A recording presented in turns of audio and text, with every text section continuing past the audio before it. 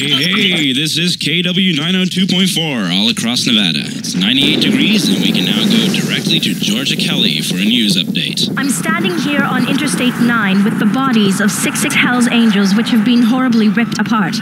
Over the last weeks, locals have reported strange lights out in the dead of night circling somewhere to the north. There have been floods of stories of demon-like figures stalking Interstate 9. 5 bodies have been found in the tangled wreckage. One biker is still missing, and with police roadblocks in every direction, it looks like he's just disappeared off the face of the earth.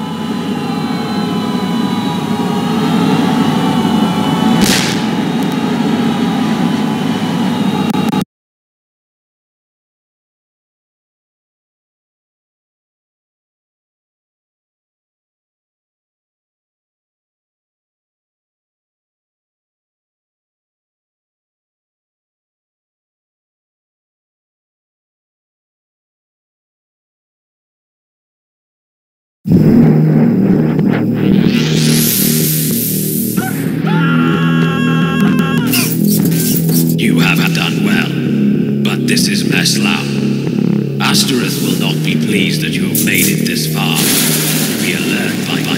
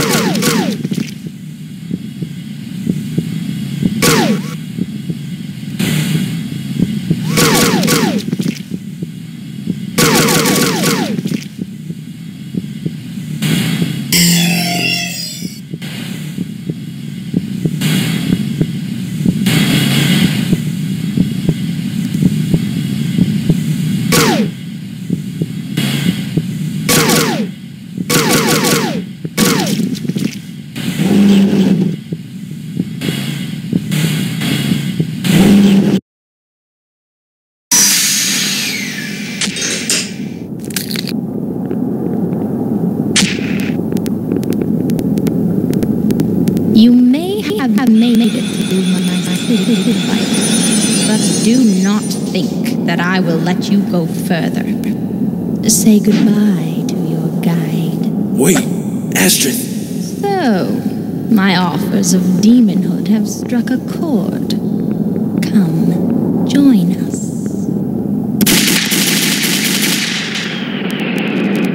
You ungrateful mortals!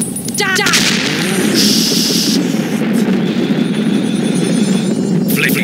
Flee or you will be crushed.